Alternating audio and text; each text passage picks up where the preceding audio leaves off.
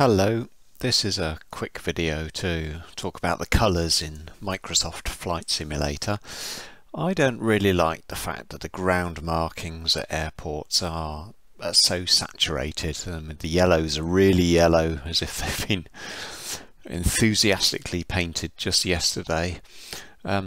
And I don't really like the fact that in the scenery itself it's just really green. I fly mainly in the UK and I find it too green, and there's a bit of a yellow tint that I don't really feel is quite natural.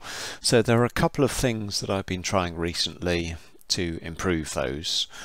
The first is this ground marks modification, which I'll link to in the description. And the other thing is I'm indebted to Jeff, who mentioned it in one of his videos. It's to change the settings in the Nvidia Game Overlay. I didn't know anything about it, didn't know it existed.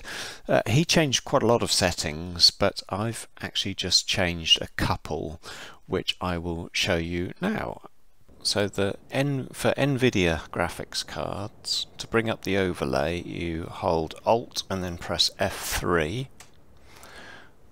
to bring up this filter. Be careful, because if you hit Alt and F4 by mistake, it just closes the sim without asking for any confirmation.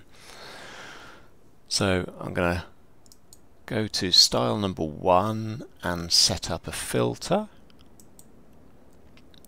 And I'm going to just choose, there's just one setting really to change for me. Go into colour and expand that, and these are the two settings that I've got in place.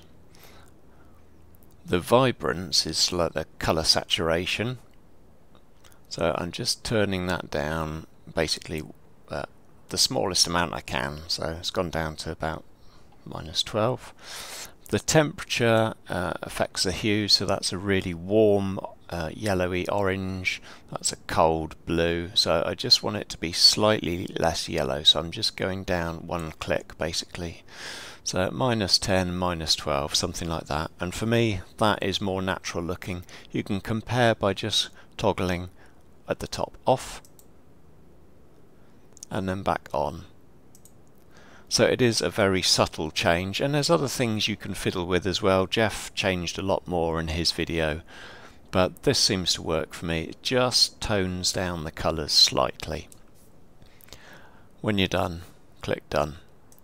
Now unfortunately this changes the whole game, so when you go back to a menu or you're planning a flight in the world map, the colours in that will also be reduced and affected by the same filter.